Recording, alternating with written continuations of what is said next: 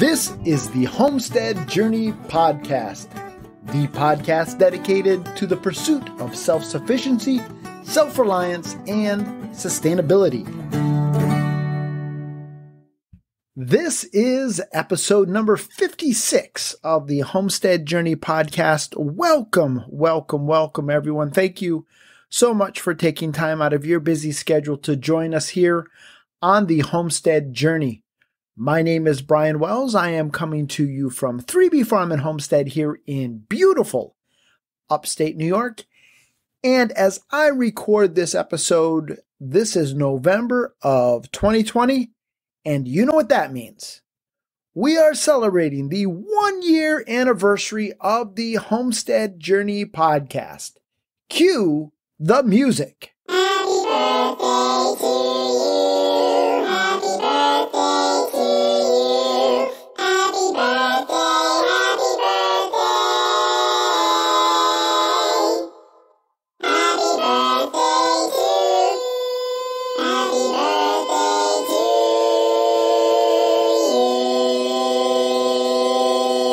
you. That's right, everyone. We are celebrating 1 year of our journey together towards self-sufficiency, self-reliance, and sustainability. Can you believe it? This episode actually marks 1 year of our journey together. Last year, November 11th, 2019 is when we launched this podcast. And so thank you, those of you who have been with me since the very beginning. Those of you who are new, thank you as well. I am so glad that you have found the podcast. Now, this month, all month long, we are celebrating with some giveaways. So we are going to be giving away some handcrafted mugs from creekroadpottery.com, as well as some t-shirts from our brand new Teespring site. So we have a shop now over on Teespring. It's teespring.com, T-E-E, spring.com/stores/the Homestead Journey Podcast. I will link to that in the show notes. But we have some t-shirts over there. So if you want to hop over there and support the show by buying some t-shirts, I'd appreciate it. But we are going to be giving away some of those this month. So how can you enter to win? Well, you can enter to win by doing three things. First of all, by simply sharing the Homestead Journey Podcast on social media using the hashtag the Homestead Journey Podcast. Secondly, you can enter to win by leaving us a review on your preferred podcasting platform. So iTunes or wherever you can leave us a review, 2 thumbs up, 5 stars, however you can do it. And then once you've done that, email me, brian@thehomesteadjourney.net, just to make sure I don't miss anything. And finally, you can sign up by hopping over to giveaway.thehomesteadjourney.net/birthday and sign up there to be entered to win fabulous prizes. Now, we're also celebrating a couple of other ways. I gave a sneak peek this week. Now, I say that 5 times fast. Sounds kind of like Dr. Seuss, right? A sneak peek this week over on our social media accounts on Instagram and Facebook. So if you're not following us, you definitely want to do that. But a sneak peek at some printables that I am putting together. I'm actually trying to put together a homestead journal. And so I'm going to be releasing that in segments that will be applicable to the season in which I release it. So over the next about a year, I'll be releasing kind of chunks that you can print out and put in a 3-ring binder, and it should hopefully help you keep track of your homestead.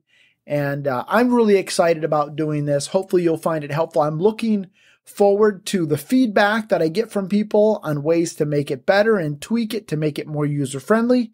So just stay tuned for that. By the end of this month, I will be releasing the first segment. Got a few other things up my sleeve that I'm excited about. Not going to reveal them this week, but definitely stay tuned for some more exciting news as we journey through November, celebrating the 1-year anniversary of the Homestead Journey Podcast. With all of that said, let's jump over to this week's homestead happenings because it was a busy week here on the homestead, and I am excited to bring you up to speed.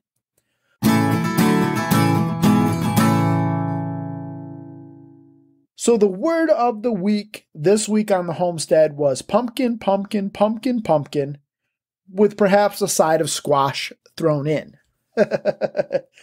It's that time of the year when the local farm stands are starting to close down. There's a local farm that has a corn maze and they ended their season. And so that means produce available. And in particular, pumpkins.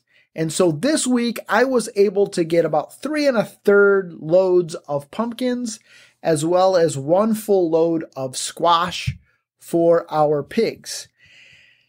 Now, this is great because not only is it a relatively low-cost source of food, but it also serves as a natural dewormer for pigs. And so I'm very excited about that.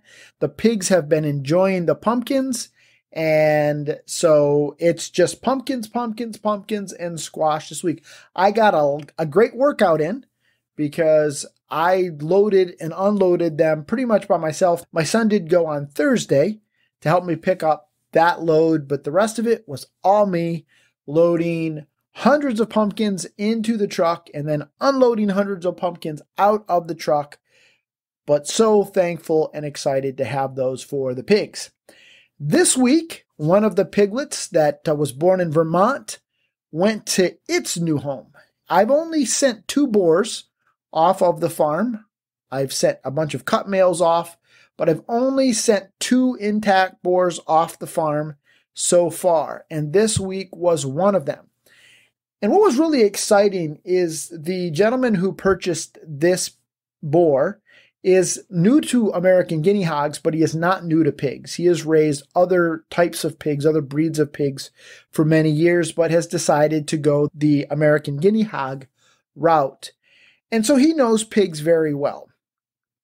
And he was so impressed by the temperament of this boar. And so I'm very excited to see what kind of offspring he produces. He's gone to a great home. It sounds to me like he's settling in well. And as we work together to try to help the American Guinea Hog breed recover, I'm just excited to see what Brutus is going to produce in offspring. Now on Friday this week, I went and picked up some hay, and I'll be using that in the Ruth Stout bed as I put that to bed for the winter. And then that hay also goes to the pigs because while it's been a beautiful week weather-wise here, kind of a late Indian summer, that cold weather is right around the corner. And so I picked up some hay to put into their housing to give them a nice, not a feather bed, a hay bed. To keep them warm and comfortable all winter long. Now yesterday, which was Saturday, I did something, well, my family and I did something that I hope to never, ever, ever, ever, ever, ever do again. And that is for the first time we processed waterfowl here on the homestead.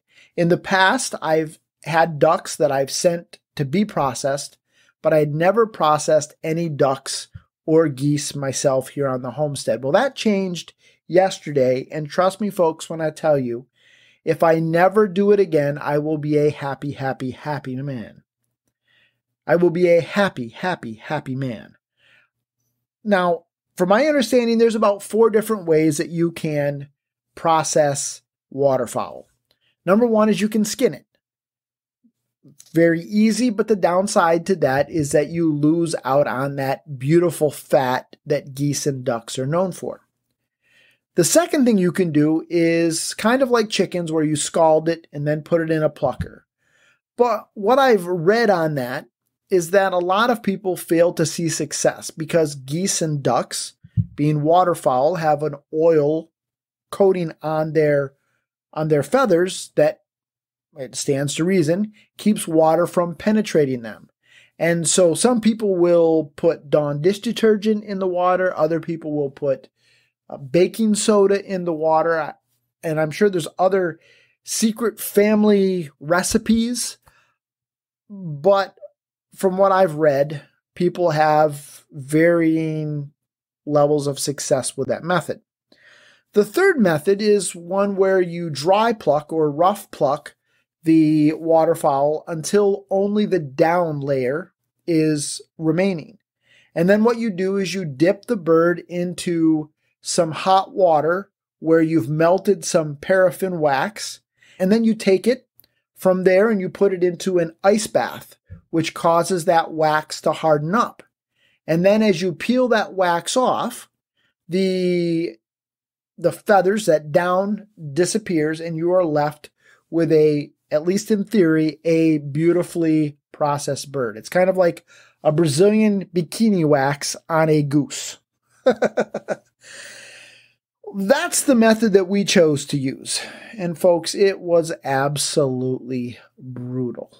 It was brutal, brutal, brutal. I did not enjoy it one bit, not one bit. And if I could come up with some kind of a Dr. Seuss type rhyme, I would, because it was miserable. So option number 4 is to pay somebody else to do it. And I am going to be choosing option number 4 going forward. Let me tell you something, folks. It will be worth every penny of paying somebody else to process those geese and ducks. Now, yes, I like to do as much on my homestead as I possibly can, but this is one where I am very, very happy to outsource it to other people. Now, you may have had better luck in processing geese and ducks, and if you've got a particular tip or trick, I'm all ears. Send me an email, brian@thehomesteadjourney.net. I'd love to hear from you. But as far as I'm concerned, I'm done processing geese and ducks here on the homestead. The last thing I want to share with you is that we did enjoy a goose and a duck today for lunch. We roasted them in the oven. It's the first time I've ever had goose. I've never eaten goose before. I've had duck before, but this was our first go round with a goose.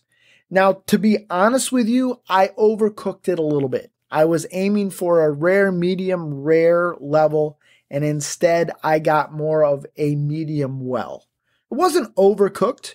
It was still plenty juicy, and it was still tender, and it was delicious.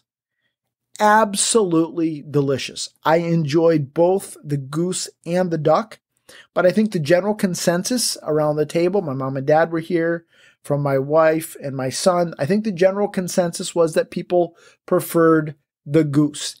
It was tasty, tasty, tasty. Now, I'll leave a link to the recipes we used. One was from Martha Stewart. One was from the Farmer's Almanac. Very, very good. I enjoyed both. I didn't follow them to a T, but I followed them pretty closely. And overall, I was very happy with the result. Next time, I will cut back a little bit on the time to go for more of that medium rare, but overall, it was awesome. The best part of it, though, is as we looked at our plates today, 90 to 95% of the food was from our homestead. It was stuff that either we grew on our homestead, raised on our homestead, or we processed here on our homestead. And folks, let me tell you something. Yes, that goose and that duck tasted great, but that sense of satisfaction, oh my goodness, it is unparalleled. Anyhow, that's what took place here on 3B Farm and Homestead. Now let's jump on over to this week's Charting the Course.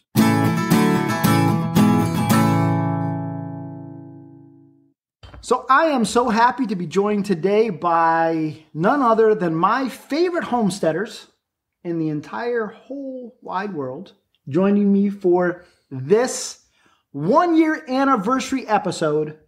Welcome, Mom and Dad from the HummingBee Homestead. Thank you very much. It's a pleasure to be with you, son. Amen. Amen. All right. All right. So before we jump into this, why don't you just give people a little bit of an idea as far as what you are doing on your homestead, the size, some of the things that you guys are growing and raising? Give us an overview. Don't look at each other like that. Come on now. Somebody got to jump in here. Well, I do the raising, and she does the canning and freezing and whatever. So I think this year I had close to 40 raised beds. And this year I tried something new. I tried fingerling potatoes. And I think they came out fairly well. I'll do them again next year. I may change the location of them. I've had them on Potato Hill for a long time, and I think it might be best to change the location. The other thing I did was I was a little disappointed with my Brussels sprouts, and yet I got some that were the size of a $50. So I think I was kind of happy with them. What else did I do this year? This year I did the chickens, the meat birds, and I'll do that again. That was really good. I'm planning on either this fall or next spring putting in a greenhouse to extend my growing period. And you, in the past, you've monkeyed around with meat rabbits, which I have shared on the podcast, how that ended up getting us into meat rabbits, not of our own choosing. So thank you very much for that. And then beyond that, you do raised beds, but you also do a little bit of in-ground gardening, don't you? Yeah, I do some of that, and I also have bees. Bees. Back to the in-ground gardening, before we get to the bees, a big part of the reason why you do raised beds, though, is because of the soil composition of where you're at. Yeah, I'm heavy clay, and it's a lot easier for me to control the weeds on a raised bed than it is just in-ground. Now, you are very, very fortunate that you live next door to a horse farm. And so you have all of the aged horse manure that your heart desires. That I can carry out of there. And so you constantly are going over there with your little garden tractor and a dump. My straw hat. Your straw hat. And funny story here, he actually was nicknamed the little Germany guy. And so when we started going to our new church, a lady that goes to the church that we attend, it's actually her sister. Right, her sister that owns the horse farm. And so anyhow, one day in conversation, I shared with Janet that my dad lived next door to her sister. And she said, what? The little Germany guy? And so that's kind of been, and how that all came about is my mom and dad were going to visit Germany. And as they were getting ready to leave, I think you went next door to the neighbor and told them that you were going to be gone, asked if they might be able to keep an eye on the house just to make sure everything was okay. And anyhow, they nicknamed Dad the little Germany guy. And so from now until forever, he will always be the little Germany guy to the next door neighbors. So go ahead, Mom. You were going to jump in. Well, I just wanted to say that we have just a little over an acre of land. A lot of people think to be homesteaders, you have to have a lot of acreage and you have to have all kinds of animals, but that's really not true. Being a homesteader means that you're growing your own food. You're becoming self-sufficient and you rely on what you can grow there and for your own use. It's not that you're trying to supply the whole grocery store full of fresh vegetables and whatever you can grow, but it's mainly for your own use, the sustainability. I forget, Brian, the 3 words that you use, but on a little over an acre, we can live good throughout the year because we are able to grow our own food there. And so if people think, well, to be a homesteader, I've got to have acres and acres of land, that's just not true. In Linesville, we just had that city lot, and we grew a lot of our own food right next door there for our growing family. But the problem with that is what happens is if you run out of, say, pizza sauce, you go to the store then and you buy the pizza sauce from the store and it tastes so inferior that you really don't like it anymore. You like your homegrown vegetables and things that you actually can yourself because even in the winter, they taste so much fresher. Yeah, absolutely great points. And so before we jump into that too far, and you guys are answering questions I've even asked, which is great. I'm loving it.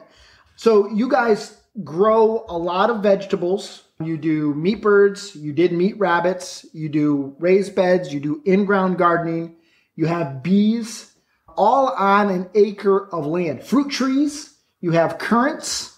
What do you have any other berry bushes? Do you have what's those that we? Yeah, Elderberries. elderberries? Elderberries this year. So you guys are doing a lot on an acre of land, and not only are you growing it, but you're preserving it. So do you have any idea how many jars you canned up this year? Do you keep track? I didn't keep track, but I would say it's probably close to 1,000. Yeah, I mean they can way more than I do, and in fact, I think I've shared on our Facebook and Instagram accounts pictures of their pantry, and it's just absolutely amazing. It's awe-inspiring, and again, like I said, these are my two favorite homesteaders in the whole wide world. But a big part of that is because of the example that they set by doing the best they can with what they've got. Because at the end of the day, their ground, again, as Dad said, it's clay. It's not the best ground for a vegetable garden, and yet they've made the best of that situation by some hard work, some heavy lifting, shoveling each not wheelbarrow load, but it's a dump cart load of horse manure for 40 some odd raised beds, and then weeding them, and sometimes not weeding them, but we're not going to talk about that. And then canning that food, preserving that food. I think this year you got a dehydrator out. You had a dehydrator, but I'd like to think that I kind of encouraged you and inspired you to get that out of the basement. Yeah, That be correct? we tried dehydrating vegetables this year for, I think, the first time, and I'm really liking it because, especially like the kale, we dehydrated kale. Now when we have soup, I just sprinkle some of the kale, dried kale in there, and it adds a lot of nutrients to the soup. We also did onions and we did green peppers, but I haven't actually used those yet because I still have some fresh onions and I have some frozen peppers that I've been using. And now, obviously, on an acre of land, there's some things that you can't raise, or up to this point, you haven't been able to grow. Like the quantity of apples, for example, that you would want to have for applesauce and apple slices and things like that. We have to go next door and get them. Yeah, you got to go somewhere else to get that. However, we have room for a few more trees. We haven't, for some reason, got them planted. But we do have room for a few trees. If we would get them planted, there would be a lot of applesauce that we could get from our own apples. Now, as far as pigs go, right now... Why should I raise them when you do? That's exactly it. And that's what I'm getting at. As far as being a homesteader, you don't necessarily have to raise and grow everything. You know, you guys have bought a pig from me in the past, but we've also done some barter this year where I needed some jars. Dad picked up some jars at Walmart and brought them down to me and said, okay, we'll apply this towards the cost of the pig. Being a homesteader doesn't mean that you necessarily raise and grow everything, but it means that you find creative ways. And sometimes it's a matter of you buy apples and you can applesauce. Sometimes it means you buy a pig or you barter for a pig and you put that into your freezer. But all of that is still a part of homesteading from my perspective. Well, would you agree? I think to be a homesteader, you need to be a part of a homesteading group where you can't raise everything yourself. But if, like you said about bartering, if you know somebody that raises something and trade them back and forth, it takes the heaviness out of both of you. In other words, it's not like I have to raise all the apples, but if I can trade, say, my pumpkins for the apples, we're both benefiting. Absolutely. Absolutely. So that's what you guys are doing right now on your homestead. And to give people an idea, you guys are about 15 minutes away from us. 15. Yeah. So it's close enough, but far enough. But Mom and Dad, when we are on vacation, Dad will come down a lot and do chores for me, and we do the same thing. When Mom and Dad go on vacation, we go up, we do chores for them, and I keep an eye on their place, although not quite as well as the next door neighbor, keeping an eye on the Germany guys, Homestead. So let's go back. Let's go back in time and let's start at the very beginning for you guys, because I've shared on the podcast that I feel like we grew up to a certain extent as homesteaders, where people might have considered us to be homesteaders, but we didn't really call ourselves that. And I think that at various times in our lives, there's kind of been different seasons, I guess I would say.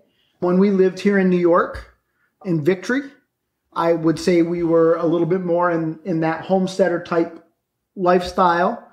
Then as we were in Hadley, it wasn't quite so much there. Then when we went to Pennsylvania, Dad referenced Linesville, that was Pennsylvania, where he was a pastor. We did a lot of raising and growing of food there and preserving food there. And then as you guys went to Brazil, so I kind of feel like as I grew up, there were different seasons where people would have considered us homesteaders, and then other times when people maybe wouldn't have considered us homesteaders. But even taking a step back beyond that, tell me a little bit about how you guys grew up. Because I think there was a certain aspect of that for both of you. Is that a fair statement? I grew up in a fairly good-sized town, Johnstown. My dad had a big garden every year, but for whatever reason, my mom never did much canning.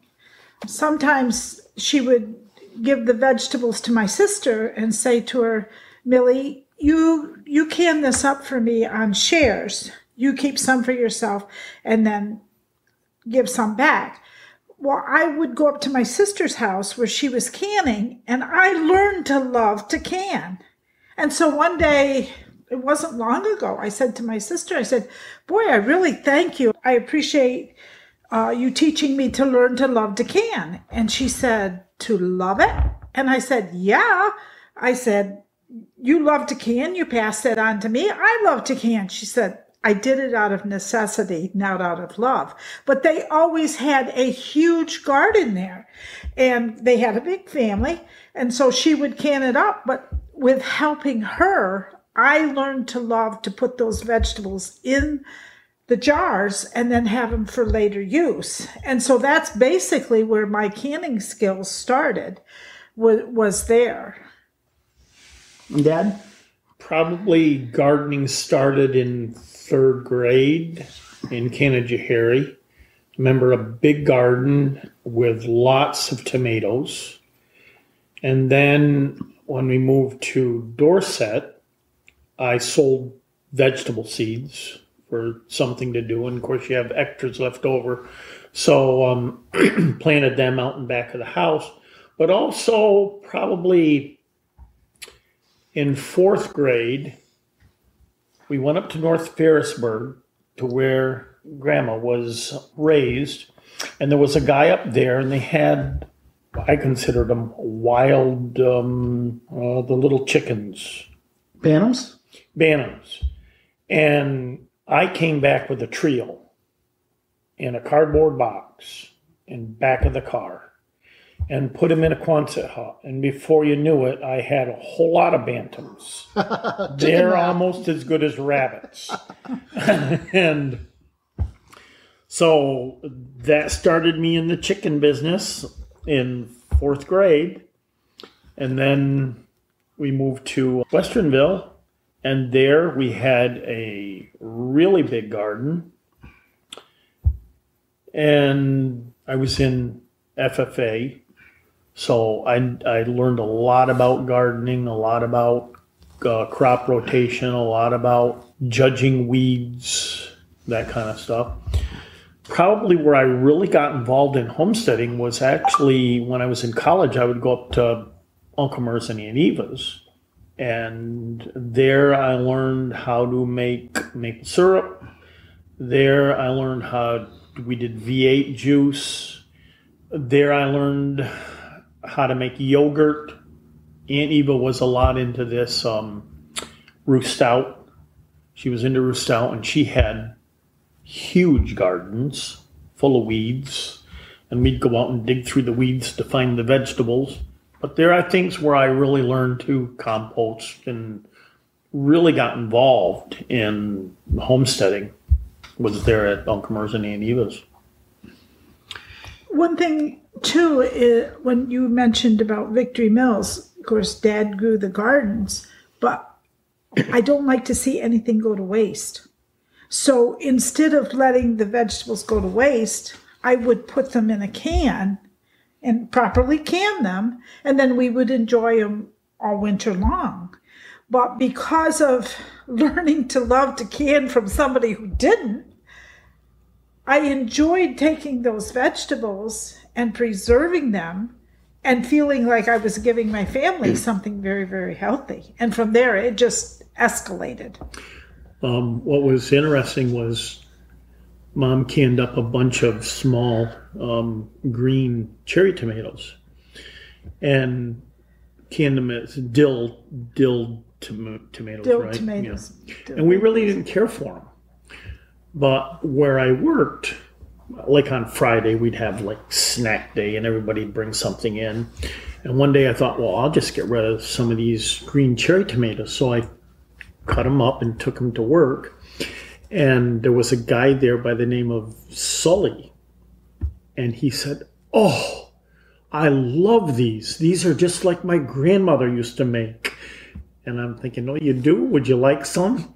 And I think I've sold them for like $1.50 a jar or something. I think there was like a dozen jars or so that we didn't like. And he loved them, so we pawned them off onto him. And, you know, the funny thing is, for me, I look back on, especially when we still lived here in New York. And I remember we did the meat rabbits until the dogs got into the meat rabbits. Yeah. And that was a horrible, horrible day for us. I also remember as a kid, Papa was raising chickens. I think he raised a couple hundred chickens, and we would go to his house one day in the fall, and we would have a chicken butchering day, and kind of everybody had a task. The task for us kids was to find the chickens after they ran off into the cornfield with no heads, because Papa used the chop and drop method. Chop the heads off and drop them, let them go. And so I remember as kids, we thought that was highly entertaining. They would probably submit us to the school psychologist now, but I remember doing that. Papa would also grow a lot of sweet corn, and we would get together and we would do up sweet corn as a family. And so there were a lot of things like that I remember doing as a family. And it kind of goes back to what you were talking about, Mom, from the standpoint of community. Sometimes the community is other people in your family doing it together with aunts and uncles and moms and dads and sometimes grandmas and grandpas, and sometimes it's doing it with other homesteaders. But again, it's a matter of if somebody can grow in great quantities, like Papa was able to grow sweet corn in great quantities. He was able to raise chickens in great quantities. He would raise a couple of pigs every year. I remember that as a kid. He would do, I think he did goats and sheep one time. And I remember him doing turkeys and ducks. And I wish he would have talked me out of doing ducks. No, I'm just kidding.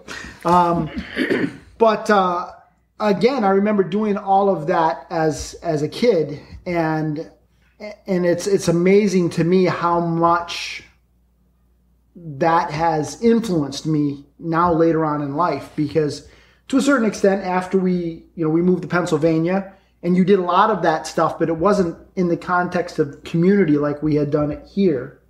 And then obviously we kind of sojourned throughout the world, literally, to Brazil and so on and so forth, and kind of got away from some of that. And then we came back here, 2007? You guys came back here 2008 or 2009. And I think then we've reconnected back to these paths, shall we say. Now, again, like I said, we didn't necessarily refer to ourselves as homesteaders at that point, right? You never would have considered yourself a homesteader when we were younger. No. It was just life. To us, it was just living. Well, it was more than that, because, and I to this day feel this way. I feel like my home canned foods are much more nutritious than what you get out of the store. They taste better, but because you take them from the vine and put them in the jar within a few hours, the nutrients are still there. And so I think we have better health because of what we have canned and what we have put up ourselves than what you can buy in the store. No, I definitely it agree. wasn't homesteading to me. It was more organic gardening. I think staying away from the pesticides and herbicides and that kind of thing. Yeah. No, I think you were probably the first person I remember using the term homesteader. And that was kind of after you bought this property that you have now. You started referring to it as the HummingBee homestead. And I have to confess, when you did that, I kind of rolled my eyes a little bit because I don't know what it is or what it was about the term homesteader. But that was not something that I necessarily wanted to associate with. For me, there was something about the term homesteader that was kind of a bit off-putting. I just have to admit it. It was kind of like that unwashed masses. Bib overalls, straw hat. Yeah, I don't know, just House falling down. yeah. It was not something that I had a very positive perspective of. So when you started referring to yourself as a homesteader, honestly, I was just like, oh, Mom, no, let's not go there. And then when I got the American Guinea Hogs and I was researching them, and as I've shared this on the podcast before, that's really when I drew the connection between what we were doing, which I just really saw as living, because that's what I grew up around. And again, we had different times, different seasons. That was a part of our life. But I just saw that as living. And then when I got the American Guinea Hogs, I discovered the whole online homesteading community. Then I was, oh, maybe Mom knew what she was talking about after all. I don't even know where I first started, or when, or why I first started using that term homestead. I don't remember a specific thing happening. But I knew, to me, it was a self-sustaining idea where I don't have to depend on others. You know, I depend on what we do right here for our livelihood. And, you know, if it ever gets to the place where we don't have jobs for whatever reason, we have a way of supporting ourselves without depending on others. Mm-hmm. And that's definitely something I think that and I think all three of us, when I say three of us, my two brothers and I think we inherited from you guys is a very, very strong sense of independence. Like, we don't want to be beholden to anybody.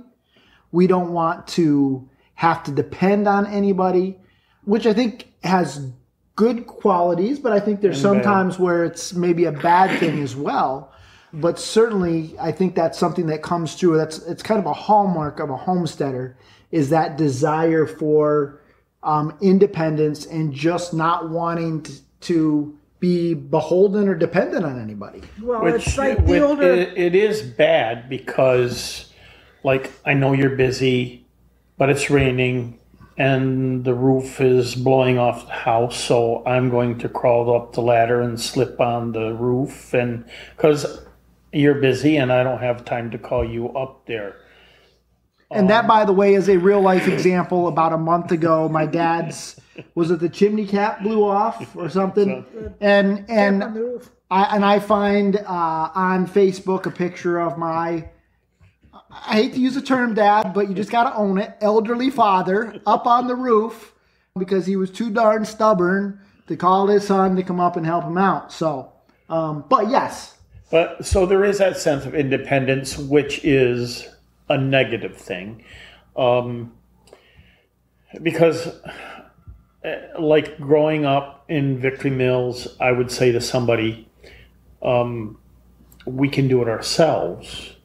And they said, but you're denying somebody else a blessing by allowing them to help you. And that's a hard pill to swallow, to really have to ask for help. It's a hard pill to swallow. But then again, homesteading to me it's not a chore. To me it's a hobby. Don't listen, tax man. It's not a hobby. It's not a hobby, tax man. I love doing it. I would rather do that. I would rather be out in the garden than painting. Oh, amen, amen. Yeah, whew. That's one thing where I inherited definitely from you. In fact, I have a painting project here. Our house, it's a great room. We're in fact sitting right now in the dining room portion of the great room. And probably about 8 years ago, I started painting this, and I got about, I don't know, I got 2.5 walls done, and the other wall never got done. And if I were to do it now, I'd have to start all over from scratch. So I definitely inherited that from my dad. There's no doubt. But yeah, I think there's a sense to where and again, it goes back to what you were saying, Mom, with regards to living in community, when we're helping each other out, whether it's family, blood family, or whether it's homesteading family, but helping each other out, there's a blessing that comes from that, in that giving and helping other people, teaching other people skills, demonstrating to people who don't know how to can, demonstrating to people who don't know how to garden. And to me, I gain a lot of joy and satisfaction from that, because my hope is that we're not just doing this for ourselves, but Nan and Papa did it, and Aunt Mill and Uncle Ron did it, and it kind of got passed down to you guys, and then it's been passed down to me. And whether or not Brian J decides to do it, who knows? Right now, he loves the chickens. He'll help me with the pigs. He'll begrudgingly help in the garden. He loves to eat the food, but he doesn't really have any grand designs on being a homesteader. But you know what? I didn't either. In fact, you've said many times, Mom, out of your 3 boys, I was the one that you would have voted least likely to succeed. No, not to succeed. I knew he would succeed, but to be a homesteader or a farmer, you would rather lay on the couch and read a book, where the other guys went out and climbed trees and did all the physical stuff. And it's just been interesting to watch you develop and see the homestead that you have put together. And you're one lucky man, my son, because your wife is right by your side. You can't do this way of life, and I consider it a way of life. It's not just a hobby or something passing. It's a way of life for me. And, I plan to do this until I die, and then you can bury me on the homestead. I 100% agree. I think that homesteading, if you do it right, it really goes back to what I said, where it's just living. It's just living life.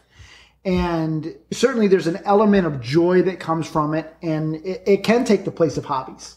I don't golf, and not that there's anything wrong with golfing. There are a lot of quote-unquote hobbies that people are involved in that time, effort, energy, and money I put into my homestead.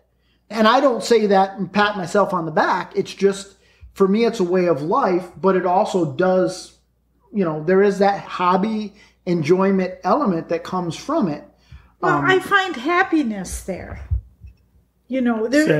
Satisfaction and happiness. And then, of course, when I have a spare minute or two, I get out my quilting, and that brings me even more happiness, because then I have quilts to put on my bed. To me, I would consider quilting as a part of homesteading. I think it's just another avenue of being crafty and thrifty. So to me, that's something that fits within the realm of homesteading. A lot of times we think of homesteading simply from the standpoint of raising and growing food, but I think it really goes beyond that. In fact, one of my favorite books is Back to Basics. In fact, to this day, it is my favorite homesteading book of all time. And there's a lot of things in there, like soap making and leather working, and different components to homesteading that maybe sometimes we don't think about, but I think fall into that area. Well, I think another part is the rocking chairs on the front porch, where you sit and watch the evening sun and see the beautiful sunsets, and it brings a sense of peace. Mm-hmm. You can shell peas, or you can do different things while you're sitting there, but even just to sit, somehow our busy world has lost the idea that it's really okay to relax some. Mm-hmm. And rest your body and rest your mind and get ideas so that you can continue doing what you're doing in a peaceful. The regular world is so busy rushing to work and rushing to get things done, their projects done, and then rushing home and rushing to make a meal and rushing to get the next day's lunches ready and rushing to get the kids to bed. It's rush, rush, rush, rush, rush. But that's not really why we were put here on earth. There is nothing wrong, and we have to somehow convey this to people. There is nothing wrong to taking some time to relax. Now, not relaxing all day long. You have to find the balance. But there's nothing wrong with sitting on your front porch, shelling peas, and watching the sunset. Yeah. And having meaningful conversations, Right. one with the other. Yeah, and that's something that I've shared on the podcast about that, but that's been a growing edge for me, is to sit on the front porch and not feel guilty about sitting on the front porch as I watch the sunset, as I enjoy the sounds of the ducks and the geese and the chickens and the pigs and the turkeys, but finding enjoyment in the homestead and not just seeing it from the standpoint of, oh my goodness, I need to do this, I need to do that, I need to do the next thing, because the to-do list is never ending. If you're doing homesteading correctly, I think the to-do list, because there's always something new that you can learn, there's always something new that you can try, there's always something new that you can add, and so finding that enjoyment of just sitting on the front porch in the rocking chair, shelling peas, snapping beans, or sometimes just watching the sunset, I think is great. Or quilting or knitting. Quilting, knitting, yeah. Reading the Grit magazine or whatever. Yeah. There's a whole lot of different magazines that have good information in them. I know some people don't believe in God, and if you want to edit this out, that's up to you. But I personally feel that God gave us the homestead.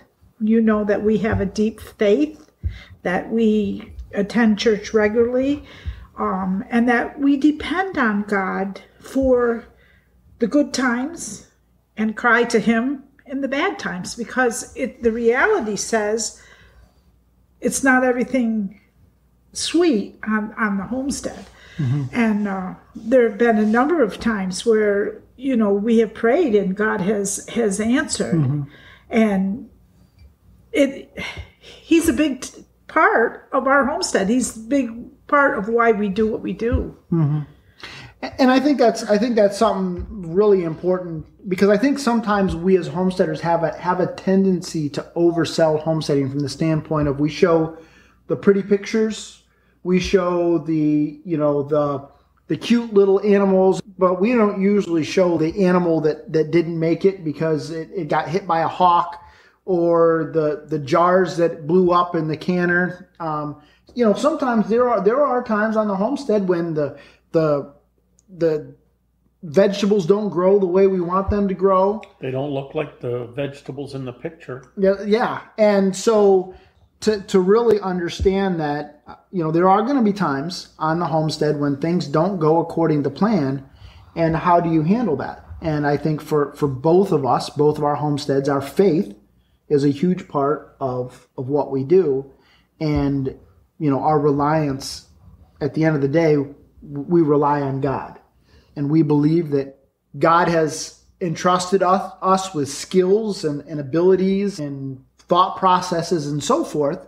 And we try to do the best we can and learn and grow as individuals. But at the end of the day, it's God who brings the rain. It's God who brings the sunshine. It's God who brings the wind. And we rely on Him. And so our faith, I think, is a huge component of this. My thoughts go to, I don't know if it was 2 or 3 years ago, I was working as a nurse full-time, didn't have time to do up the tomatoes, and they predicted a frost. And I didn't want to lose all those tomatoes, so I prayed. The next day on Facebook, my friend who lives probably a half a mile way down in back of where we live, stated that they got hit with a hard frost and my tomatoes never got hit. And I know a lot of people will think that I'm kind of out in left field, but I know that God heard my prayer and preserved my tomatoes so I could can some. And I mean that sincerely. I credit that. One of the blessings too of raising a lot more than we can use is I get enjoyment out of sharing. Mm-hmm. And not so much this year because of the COVID nonsense, but last year we took literally baskets of vegetables to church and said, help yourself. And people really appreciated them. Mm-hmm. I took some to work, and my coworkers just loved the fresh vegetables. It's a joy to share. Absolutely. What we have. Yeah, and there's a lot of satisfaction that comes from homesteading, whether it's the satisfaction that you gain from sharing with other people, whether it's sharing produce, sharing meat, sharing knowledge. And there's also the satisfaction that you get when you sit down to a meal like we sat down today, and you look at the plate, and on that plate, almost everything that was on that plate either came from our homestead, your homestead, a combination of the two, or it was, in the case of, for example, the corn, it's corn that we purchased off of another homesteader or farmer. We processed it ourselves. But again, we had a hand in everything that was on that plate today. Mm-hmm. I think there might have been a handful of potatoes that we bought at the store. But even some of those potatoes were ones that we raised and grew here. And so there's a huge amount of satisfaction. Well, thank you guys so much for joining me here on the homestead journey. Again, you guys are my favorite homesteaders. No lie. I just am very, very thankful and blessed that we live so close, that we get to do this together. And we get to pluck chickens together, and we get to... You skated on the ducks and the geese yesterday, but... we'll give you a pass, but we've made a lot of memories. Pigs, we've done pigs together. I've got to get a beehive down here so you can do that. Yeah, we need to do that. Maybe next year that'll be our next step. Who knows? But we anyhow, thank you for the opportunity of sharing our way of life, and we're really glad that the bug got you and you're going strong with it. All right, thanks guys. Love you. Love you too. Love you too.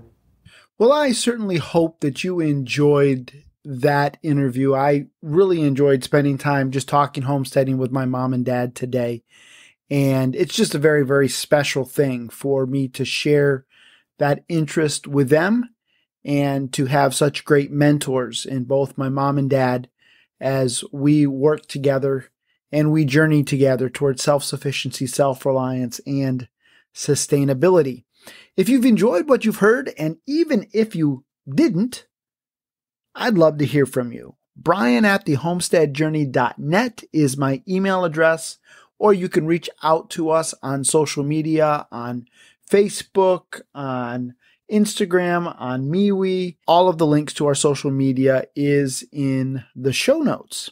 If you'd like to support the show, you can do so in a number of different ways. As I mentioned earlier, we do have a Teespring shop, so teespring.com/stores/The Homestead Journey Podcast.